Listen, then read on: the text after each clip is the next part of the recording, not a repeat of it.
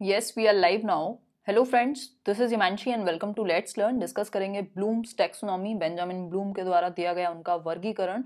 इनको समझेंगे और जितने भी इंपॉर्टेंट चीज़ें हो सकती हैं, तीनों ही एस्पेक्ट की, तीन पक्ष की बात की है ब्लूम और उनके एसोसिएट्स ने, जिसमें बात हुई है संज्ञानात्मक पक्ष, दूसरा है आपका भावात्मक पक्ष और तीसरा है आपका गत्यात्मक पक्ष, मतलब cognitive domain, affective domain and psychomotor या कोनेटिव डोमेन। तो इन तीनों को समझेंगे, कुछ 2-3-4 क्वेश्चंस को डिस्कस करेंगे ताकि एक बेहतर अंडरस्टैंडिंग आपकी बन पाए क्वेश्चंस की वजह से। बाकी आगे प्रैक्टिस करते ही रहेंगे।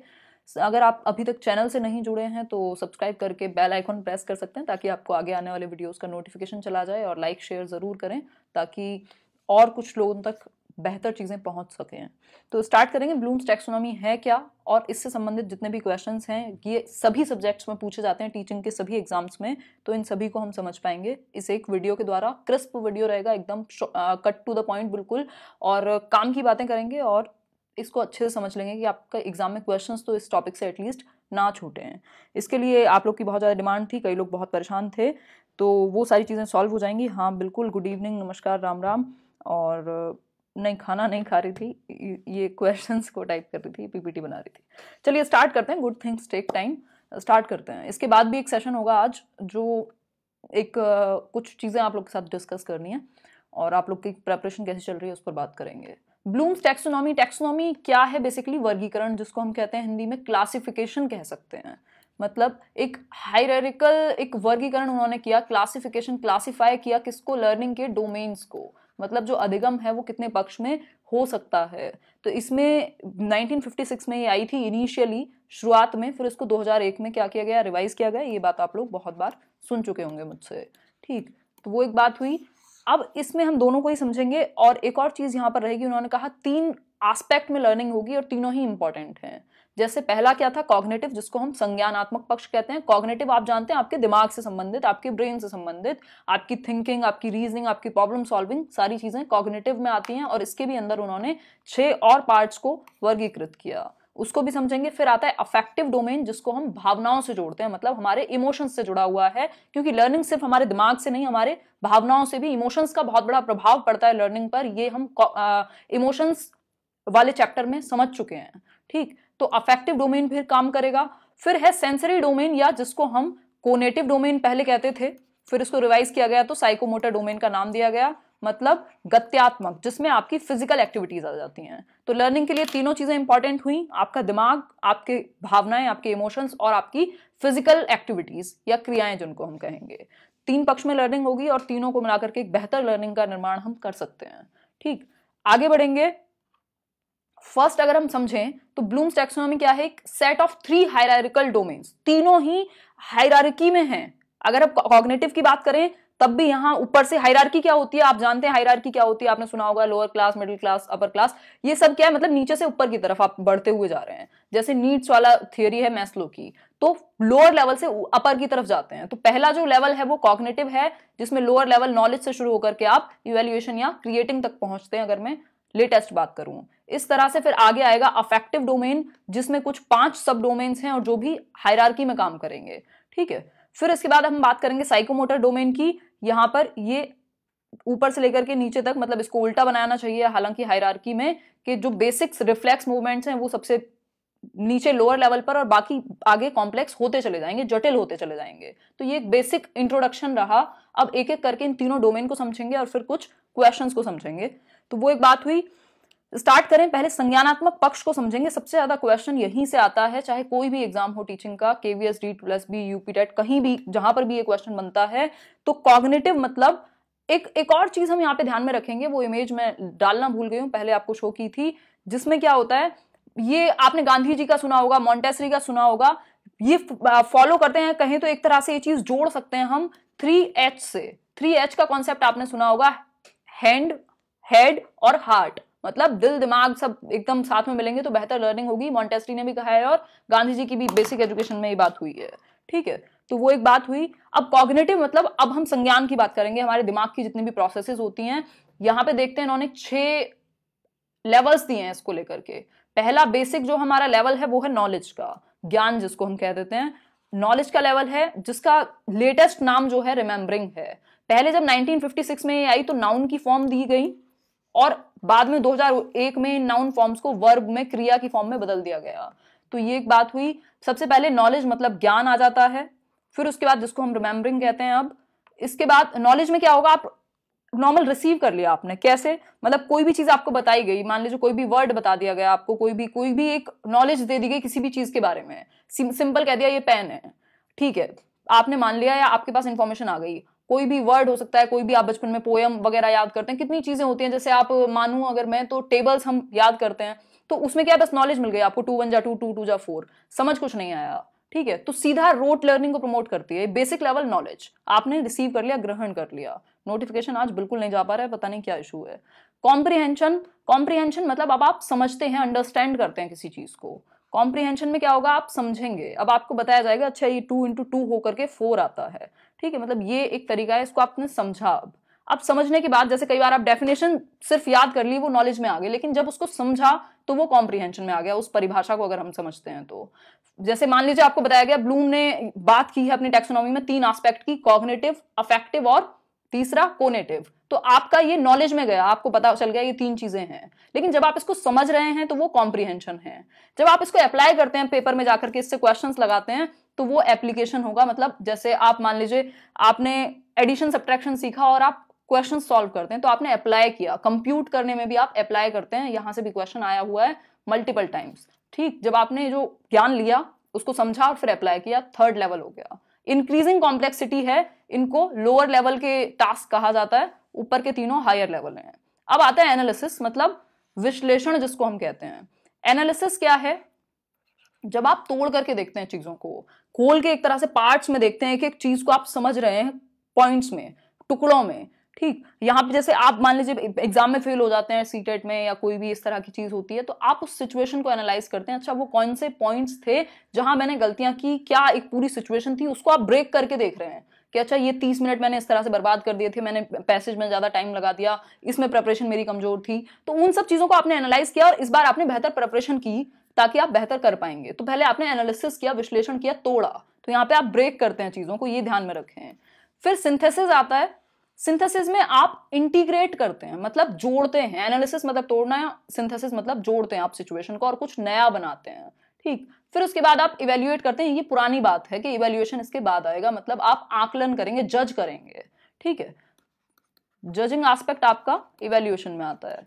अब यहाँ पे एक चीज ध्यान में रखने वाली है कि जो सिंथेसिस है, इसको नई टैक्सोनॉमी जब रिवीजन हुआ इसको रिवाइज किया गया, तो इसको ऊपर रख दिया गया, मतलब क्रिएशन सबसे हाईएस्ट है, ठीक। तो क्रिएट करना सबसे ऊपर पहुंचा, क्योंकि जब आप सब कुछ जज करके, सारी चीजें करके आपने कुछ नया बनाया, तो वो हाईएस्ट है। इवेल्युएट उससे नीचे आ गया, तो इसलिए आपको तीर दिख भी रहे होंगे यहाँ, एरो, वो एक रीजन है। अगर कहीं पे भी कोई इशू हो तो आप पूछते रहें साथ में। कॉग्निटिव डोमेन किस चीज को इन्वॉल्व करता है, हमारी मेंटल स्किल्स, कैसे हम एक्वायर करते हैं नॉलेज को, और सारी चीजें बाकी इसमें इन्वॉल्व होती हैं। ये कुछ 6 लेवल्स थे। आई होप अब आपको कंफ्यूजन नहीं रही होगी। एक बार फिर से समझ लेते हैं। इसमें कुछ वर्ड्स होते हैं जो हमें समझ लेने चाहिए, जहां से क्वेश्चन कई बार बन जाता है। बहुत बढ़िया नीलम। फर्स्ट जो एक चीज है, फर्स्ट लेवल क्या है, नॉलेज। मतलब जो हमारा पहला लेवल था नॉलेज का, इसमें डेफिनेशन आ सकती है, डिफाइन करना, आइडेंटिफाई करना, डिस्क्राइब करना, रिकॉग्नाइज करना, पहचानना किसी चीज को। ये इतने सारे वर्ड है, मेमोराइज करना, ये सब इसमें आ जाते हैं। किसमें, नॉलेज के डोमेन में। इतना आपको याद रखने की जरूरत नहीं है, जितना आपने बेसिक समझा है उससे भी अगर आप पेपर में जोड़ेंगे तो आपका आंसर निकल जाएगा, ठीक। फिर अंडरस्टैंडिंग में आती हैं इतनी सारी चीजें, आप समराइज कर पाएं किसी चीज को, इंटरप्रेट कर पाएं। और यहाँ पे कई चीजें ऐसी भी कॉमन मिलेंगी आपको, यहाँ भी मिल जाएंगी, दूसरी जगह पे भी मिल जाएंगी, तो उसको बहुत ज्यादा टेंशन नहीं लेनी। पेपर में जिस हिसाब से पूछा है, जिस वर्ड को हमने जैसे समझा है, उसको वहां से डायरेक्ट लगा करके और आंसर निकालना है। अभी हम निकालेंगे जब लास्ट में क्वेश्चंस को डिस्कस करेंगे, ठीक है। आगे बढ़ जाते हैं। अब जैसे कुछ नया लिखा आपने, तो वो सिंथेसिस या क्रिएट में आता है, ठीक है, वो एक बात हुई। आगे बढ़ते हैं। Affective domain. अफेक्टिव मतलब आपकी भावात्मक पक्ष, जब आपकी इमोशंस से जुड़ी हुई हो लर्निंग। जब आप इमोशन से जोड़ते हैं तो बेहतर सीख पाते हैं, यदि पॉजिटिव चीज उसके प्रति हो। इमोशंस को आप अडेप्ट कैसे करते हैं वो डिपेंड करेगा कि आप लर्निंग कैसी करेंगे। अब अफेक्टिव या भावनात्मक पक्ष में क्या है, ये हमारे इमोशंस, हमारी फीलिंग्स, हमारी वैल्यूज, मोटिवेशंस और एटीट्यूड से जुड़ा हुआ है, ठीक। इसमें 5 चीजें हैं, जैसे उसमें 6 सब डोमेन्स थे। 6 जो सब डोमेन्स थे कॉग्निटिव के, सबसे ज्यादा क्वेश्चन वहीं से आते हैं, यहां से तो रेयरली ही कभी कोई क्वेश्चन देखने को मिलता है। रिसीविंग पहला आ जाएगा, आप रिसीव करते हैं इन्फॉर्मेशन को, रिस्पॉन्ड करते हैं उसके बेसिस पे, फिर वैल्यू देते हैं किसी एक पर्टिकुलर चीज को, ऑर्गेनाइज करेंगे सारी इन्फॉर्मेशन को अलग अलग प्लेट्स में, ये कह सकते हैं, और फिर आप इंटरनलाइजिंग वैल्यूज या कैरेक्टराइजिंग भी इसको हम कहते हैं कि आपने उस चीज को इंटरनलाइज कर लिया, अपने अंदर बिल्कुल समाहित कर लिया, आप उसके बेसिस पे जीते हैं फिर। ठीक, तो ये आपके इमोशंस से जुड़े हुए हैं 5 पक्ष, बहुत ज्यादा इंपॉर्टेंट नहीं है बट इतना समझना काफी होगा। आगे बढ़ेंगे, साइकोमोटर डोमेन तीसरा डोमेन है। आज के टाइम पे इसको अगर हम साइकोमोटर डोमेन कहते हैं, जो 1956 वाली थी वहां पे हम कोनेटिव मान रहे थे इसको। ठीक है, तो इसका दूसरा नाम कोनेटिव भी है। इसमें भी 6 डोमेन्स हैं। पहला है रिफ्लेक्स मूवमेंट्स, जैसे बच्चा पैदा होता है, आप सभी जानते हैं ये चीज, प्याजे में भी हमने यही समझा है कि रिफ्लेक्स एक्शंस होते हैं उसके सेंसरी मोटर स्टेज में। मतलब रिफ्लेक्स एक्शंस कौन से, आपके दिल का धड़कना, आपकी आंखों का पलकों का झपकना, जिसपे आपका कंट्रोल नहीं होता। बचपन में ये बहुत सारे होते हैं, ग्रास्पिंग, रूटिंग, ये सारी, जैसे आप बच्चे को टच करते हैं तो वो एकदम ऐसे करता है, ग्रास्प कर लेता है किसी भी चीज को, तो ये ऐसे बहुत सारे रिफ्लेक्स मूवमेंट्स सबसे पहले। फिर उसके बाद बेसिक मूवमेंट्स वो करना शुरू करता है, वॉक करना शुरू करेगा, है ना। फिर परसेप्चुअल एबिलिटीज आती हैं, वो देख करके चीजों को परसीव करके तब वर्क करना शुरू करता है। फिर फिजिकल एबिलिटीज, दौड़ना वगैरह बेहतर हो जाता है। फिर स्किल्ड मूवमेंट्स, जैसे मान लो रस्सी वस्सी कूदना, कुछ स्पेसिफिक एकदम नेक्स्ट लेवल चीज। ठीक है, यहाँ पे स्किल्ड का मतलब ही है कि कुछ बेहतर क्या कहें, एक कोऑर्डिनेशन बनना या एक स्किल्ड मूवमेंट करना। फिर है नॉन डिस्कर्सिव कम्युनिकेशन। अब यहाँ पे उसको जरूरी नहीं है कि वो पूरी बॉडी के थ्रू ही मूव करेगा या अपनी बात कहेगा, जेस्चर्स के थ्रू अपनी बात कहने लगता है। तो ये एक बात हुई। जो डूइंग एस्पेक्ट है, मतलब करने से संबंधित जितनी भी चीजें हैं, वो फिजिकल एस्पेक्ट की, वो साइकोमोटर में, मतलब आपका दिमाग और आपकी मोटर स्किल्स दोनों इन्वॉल्व हैं यहाँ। ठीक है, तो ये 3 एस्पेक्ट है। अब रिवीजन कर लेते हैं एक बार, कई लोग लेट जुड़े होंगे। एक बार आप लोग इतने, अगर कुछ डाउट है तो पूछें, फिर आगे बढ़ेंगे हम लोग। आज नोटिफिकेशन नहीं गया है बाद के दोनों वीडियोस का।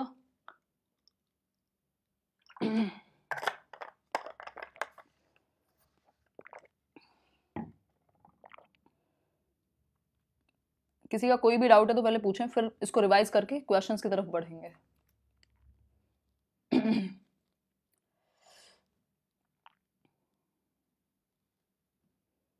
बिल्कुल बिल्कुल मनीषा, बहुत बढ़िया। कार्टवोल और सिम्पसन, बिल्कुल 3 लोग थे इसमें जो इनके क्या बोलते हैं उसको, अभी एसोसिएट्स, बट नाम याद रखने की कोई ऐसी आवश्यकता नहीं है, सीटेट में तो कभी जीवन में नहीं पूछेगा। ठीक है, आगे बढ़ते हैं, देखते हैं, अब रिवीजन कर लेते हैं। 3 डोमेन की हमने बात की।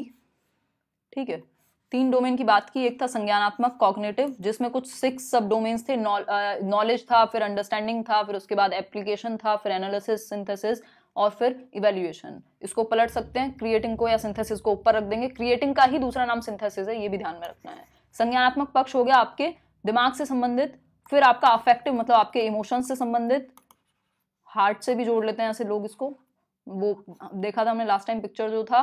फिर इसके बाद साइकोमोटर या कोनेटिव डोमेन, जो आपकी एक्टिविटीज से संबंधित। ठीक, इन सब में कितनी है, इसमें कुछ 6 सब डोमेन हैं, इसमें कुछ 5 हैं और इधर साइकोमोटर में 6। तो ये बात हुई।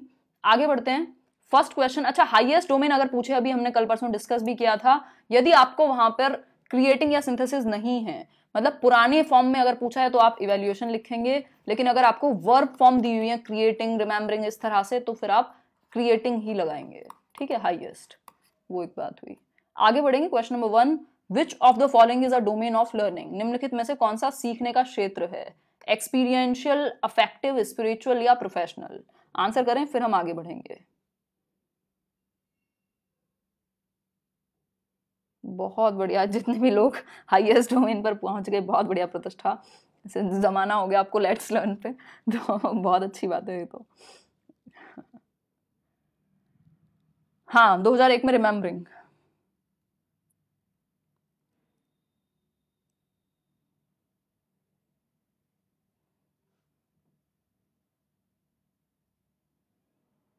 ए ऑप्शन मतलब एक्सपीरियंशियल, गलत हो गया, यही गड़बड़ हो गई। अभी इतना समझा हमने, कोई दिक्कत हुई, मतलब इस चीज का फिर फायदा नहीं होगा अगर हम ऐसे देखेंगे। डोमेन सिर्फ 3 हैं, 3 पक्ष हैं, एक अफेक्टिव, दूसरा आपका कोनेटिव या साइकोमोटर, और तीसरा है आपका कौन सा, अफेक्टिव, कोनेटिव और कॉग्निटिव। तो यहाँ पे सिर्फ हमें अफेक्टिव दिख रहा है, भावात्मक दिख रहा है, ना तो स्पिरिचुअल की, आध्यात्मिक की कोई बात नहीं हुई, प्रोफेशनल की कोई बात नहीं हुई, एक्सपीरियंशियल, अनुभविक की बात नहीं हुई है। साइकोमोटर या कोनेटिव, दो नाम में से कोई एक होता तब हम गत्यात्मक मानते हैं। तो सिर्फ और सिर्फ अफेक्टिव है यहाँ पर, जो लर्निंग के पक्ष या डोमेन में आता है। तो बी ऑप्शन इसका राइट आंसर हुआ। अब बढ़ जाएंगे आगे। नेक्स्ट है the doing aspect of behaviour falls in the, मतलब व्यवहार का जो करने का पहलू है, करने का जो पक्ष है वो कहाँ आता है। तो कॉग्निटिव डोमेन ऑफ लर्निंग में, अफेक्टिव में, कोनेटिव में या साइकोलॉजिकल। तो साइकोलॉजिकल तो हमने कोई पढ़ा भी नहीं था। अब देखो बाकी के तीन में से कौन सा होना चाहिए। बी ऑप्शन मतलब अफेक्टिव डोमेन ऑफ लर्निंग, बिल्कुल अफेक्टिव डोमेन ऑफ लर्निंग नहीं होगा बिल्कुल भी, ठीक है। तो ये एक बात हुई। कोनेटिव होगा, या इसको हम क्या लिख देते हैं यहाँ पर, साइकोमोटर लिख देते हैं। जो जितनी भी एक्टिविटीज करने की बात आएगी वो कोनेटिव में आएगा। क्लियर है बात। तो ये डी सी ऑप्शन इसका राइट आंसर हुआ। आगे बढ़ेंगे। नेक्स्ट है a student is aggressive in his behavior towards his peer group and does not conform to the norms of the school. This student needs help in what? मतलब कि एक बच्चा है, ये क्वेश्चन आया हुआ है कि एक बच्चा है, क्या है वो अग्रेसिव है, उसका व्यवहार क्या है, एकदम आक्रामक है अपने पीयर ग्रुप को लेकर के, और वो नॉर्म्स नहीं मानता, स्कूल के मानदंडों को वो मानता नहीं है। मतलब अग्रेसिव बच्चा है, कुछ प्रॉब्लम क्रिएट कर रहा है, तो इस स्थिति में उसे किस डोमेन में हेल्प की जरूरत होगी। कॉग्निटिव डोमेन में, साइकोमोटर, अफेक्टिव या हायर ऑर्डर थिंकिंग स्किल्स। बताएं एक बार, फिर आगे बढ़ेंगे। सी बिल्कुल ठीक है, जिन्होंने भी सही आंसर किया है अफेक्टिव डोमेन, ठीक है। अफेक्टिव डोमेन मतलब आपके इमोशंस से रिलेटेड। यदि आपके इमोशंस ठीक नहीं है, यदि आप इमोशनली कनेक्ट नहीं कर पा रहे हैं, इमोशनली फिट नहीं फील कर पा रहे हैं, इमोशनली साउंड नहीं फील कर पा रहे हैं, इमोशंस से नहीं जुड़ पा रही है लर्निंग, तो लर्निंग नहीं हो पाएगी सबसे बड़ी बात तो फिर, ठीक है। तो आपके जो इमोशंस हैं वो आपकी लर्निंग को 100% क्या करते हैं, अफेक्ट करते हैं। तो इसलिए ये अफेक्टिव डोमेन पर काम करने की जरूरत है, उसकी भावनाओं से चीजों को जोड़ने की जरूरत है, उसको समझने की जरूरत है, ठीक है। तो वो एक बात हुई।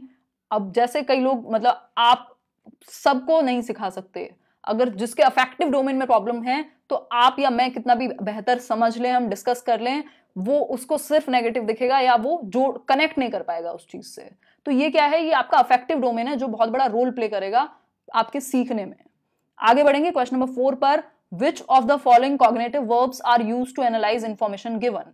मतलब इनमें से कौन सी जो एक संज्ञानात्मक क्रिया है जो विश्लेषण या एनालिसिस से जुड़ी हुई है इंफॉर्मेशन की। एनालिसिस मतलब विश्लेषण, मतलब तोड़ के देखना, एक एक छोटी छोटी चीज को माइन्यूटली देखना, समझना, उसके कारण जानना। डिफरेंशिएट, क्लासीफाई, डेस्क्राइब या आइडेंटिफाई। आंसर करें फिर आगे बढ़ेंगे।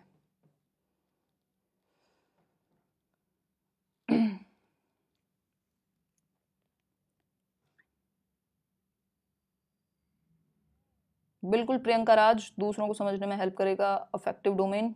फटाफट से आंसर करें, आज के लिए लास्ट ऑप्शन होगा बी, मतलब क्लासीफाई नहीं, डिफरेंशिएट आएगा इसका आंसर ना। डिफरेंशिएट जब आप विभेद कर पाए, ठीक है। तो ये कुछ कुछ वर्ब फॉर्म हैं जो एक एक से जुड़ी हुई हैं, जिनको हमने स्टार्टिंग में डिस्कस किया था, ठीक है। तो ये एक बात हुई। लाइक शेयर सब्सक्राइब जरूर करें, और आज नहीं फिर कल करते हैं, दिन में एक डिस्कशन रखते हैं किसी एक चीज़ पर। कल मतलब एक सीटेट के बारे में थोड़ी बात कर लेते हैं, 7 ही दिन बचे हैं तो उस बारे में डिस्कशन रखेंगे एक। बहुत बढ़िया। आई होप आपको ये सेशन पसंद आया होगा। सेशन पसंद आया हो तो लाइक शेयर सब्सक्राइब जरूर करें। कुछ क्वालिटी काम करते हैं हम, पत्थर नहीं फेंकते हैं लोगों पर।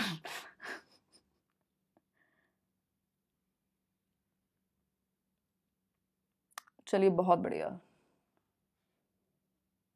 साइंस का वीडियो एज सच अभी बहुत ज़्यादा पॉसिबल मुझे नहीं लग रहा, क्योंकि पेडागॉजी के ही क्वेश्चंस डिस्कस करने थे। वैसे तो साइंस पर्टिकुलरली तो नहीं करनी थी, देखेंगे। हाँ, नोटिफिकेशन नहीं मिला होगा, वो ऐप वाली प्रॉब्लम सॉल्व हो जाएगी, फिर आपको नोटिफिकेशन भी मिल जाएगा 1-2 दिन में ही। अभी आप टाइम से कोशिश करें कि ज्वाइन कर पाएँ, है ना। कोई बात नहीं, वो हो जाता है यूट्यूब पर। अगर 2-3 वीडियो बैक टू बैक आ जाएँ तो नोटिफिकेशन नहीं जाता, कोई बहुत ज़्यादा चिंता की बात नहीं है। चलिए बहुत बढ़िया। टॉप डाउन और बॉटम अप कल डिस्कस किए हैं। हाँ, एग्जाम के बाद पक्का मीटअप होगा आप लोग को, ऐसे बिल्कुल एक प्रॉपर डिस्कशन रहेगा, और टीचर्स डे पे कुछ और स्पेशल आप लोग के लिए प्लान होगा, तो देखते हैं। बहुत बढ़िया प्रभाकर। चलिए कोई भी विचार हो तो कमेंट सेक्शन में ज़रूर बताइएगा। हाँ, हवाबाजी नहीं होती है, बिल्कुल बिल्कुल। देखो, जिनमें काम करने की क्षमता होती है, जिनके काम में क्वालिटी होती है, उन्हें हवाबाजी की जरूरत नहीं होती है, उन्हें पत्थर फेंकने की जरूरत नहीं होती है, उन्हें काम करने की जरूरत होती है बस।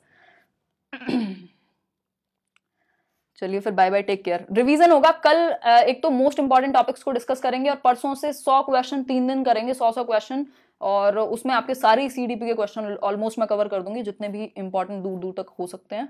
तो वहाँ से एक अंडरस्टैंडिंग बनेगी आपकी, नया क्वेश्चन भी दिखेगा तो आप सॉल्व कर पाएंगे। ठीक है, माइक्रो टीचिंग पर एक वीडियो बनाया हुआ है, एक बार आप सर्च कीजिए, कोई भी टॉपिक लगता है उसको सर्च कीजिए, आगे उस टॉपिक का नाम लिख के बाय हिमांशी या लेट्स लर्न, तो आपको ज़्यादातर टॉपिक्स तो मिल ही जाएंगे।